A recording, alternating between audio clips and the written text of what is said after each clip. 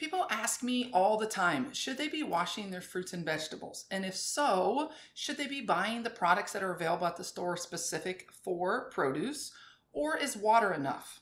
So in this video, I want to talk about the best ways to wash your fruits and vegetables at home and show you the easiest and cheapest way that I have found to keep my fruits and vegetables clean.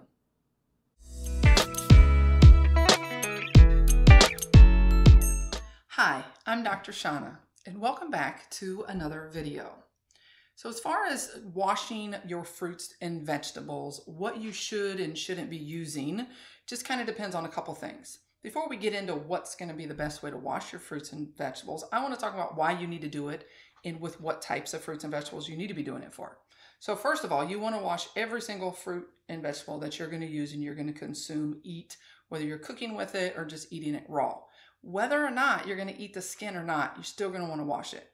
So the reasons why is our fruits and vegetables, they can be contaminated throughout the process, from the harvest process to the shipping process to when it's in the store and people are touching and looking, and they're trying to pick the produce, the fruits and vegetables that they want to use. Everybody's touching it. So they're going to be contaminated from people's touch. And then there's going to be some residues of pesticides on there, whether or not they're directly sprayed on the fruits and vegetables or not, or even on organic produce. They've actually found for them to have some pesticide residues because they can get some wind blowing, some spray off of neighboring fields that may be getting sprayed with pesticides. The other thing is some of these fruits and vegetables, not the organic, like this organic apple, but more like this pepper, which is not organic, they will put an actual wax that they put on there. And the wax is going to be put on there to make it look shinier, make it look prettier. So you want to buy it at the store. I know it seems kind of funny, but you can see if you look at the difference. This one, it glows, but not quite as shiny as this one. And so you want to get that wax residue off. So how are you going to do that?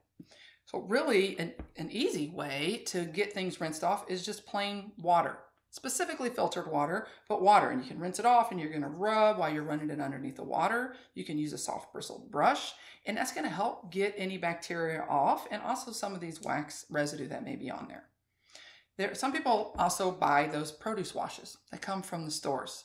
Now these produce washes, they aren't terribly expensive, but they cost between $5 and $10.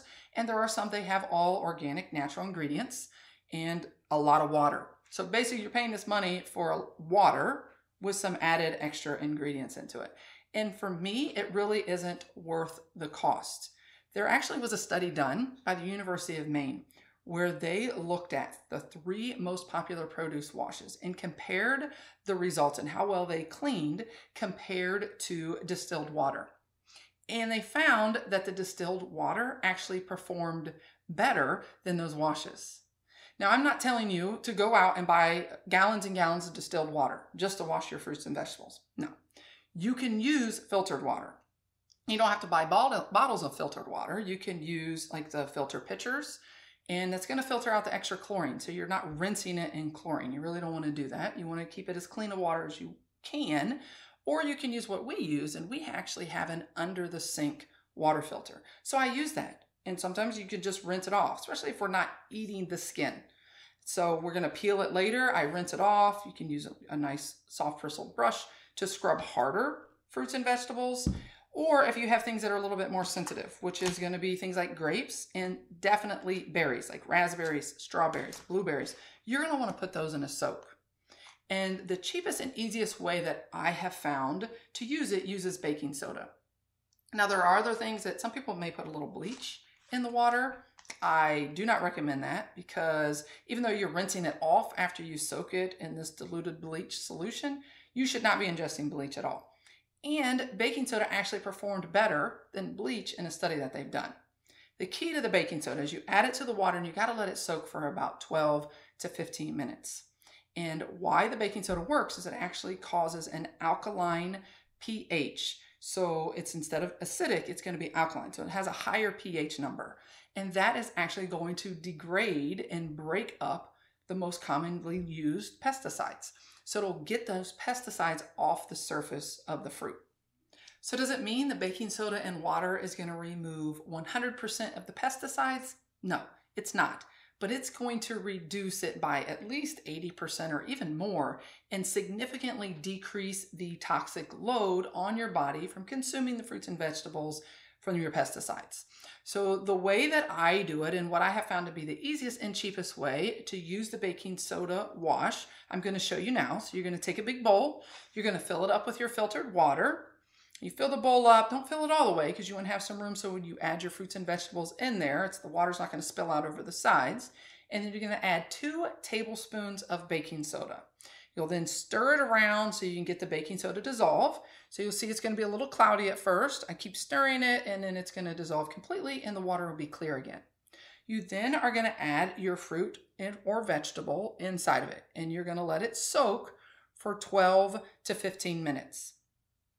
When the soak time is done, you're then going to dump all of this into a strainer or colander, so you're draining all of that off. You will then rinse off the fruits and vegetables, again, with your filtered water. So you're going to rinse it all the way off, make sure you're getting all the residue off, you kind of rub it. With the softer skinned fruit and vegetables, you're going to want to use just your hands and be real gentle. With some of the harder skinned fruits and vegetables, you can definitely use a little bit of a brush. And then when you're done, you're going to want to make sure that you dry the produce off. So you're going to use a paper towel or a clean like tea towel, like dish towel to dry everything off, especially if you're going to store this in the refrigerator after you've washed it.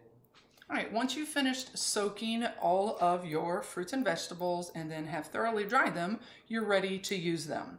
Now, I typically wash mine right before I'm going to use them, unless it's things like grapes, sometimes strawberries as well, where I want to have them already prepared so my kids can just go into the refrigerator, grab them, and have a nice healthy snack that's already ready to eat. They don't like to wait 15 minutes for the fruit and vegetables to be clean. So what you want to make sure of those, I'm going to put these in a bag like this. This is a produce bag. It's a nylon mesh bag, so it's breathable. And it's not going to allow any moisture to build up while it's sitting in the refrigerator. So once these are all clean and I've patted them dry with the paper towels, I'm going to put them inside this bag. I just dump them in the bag. And the bag's got a nice drawstring. I pull the drawstring tight, and then I can store them in the refrigerator. And they're going to get air and they're not going to gain any moisture, so they don't spoil sooner than they would, otherwise. So I really hope this video has been helpful for you. It has given you tips, and you're going to be able to go and use this baking soda and filtered water wash for your own fruits and vegetables today. So if you have any questions or comments, please put them below in the comment section. Make sure you hit like, and don't forget to subscribe and hit the bell so you're notified every time I upload a new video. And as always, remember, healing starts from within.